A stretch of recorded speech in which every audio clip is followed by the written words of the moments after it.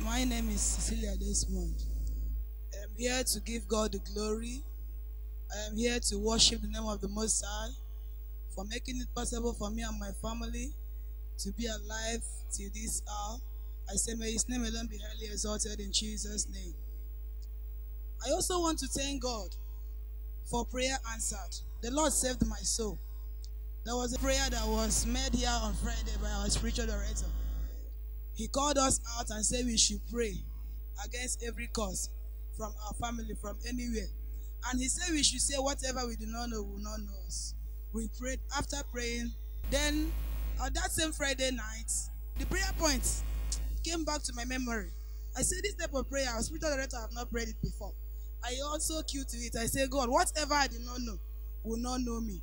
That was the only thing I said. I could not recognize myself. I did not know where I was that Friday. That Friday, the spirit of death, I had a very big attack that the spirit of death came. But due to that prayer that was made, that whatever I did not know will not know me, the Lord rescued my life. I was attacked to the extent even my husband was beating me. I did not know.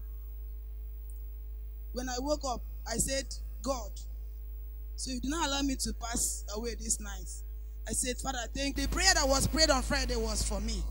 I say, God, may His name alone be highly exalted in the name of Jesus. Give it to Jesus. He is the King of Kings and the Lord of Lords. Today, Sister Cecilia Desmond is here to return all the glory unto the Most High God for saving her life.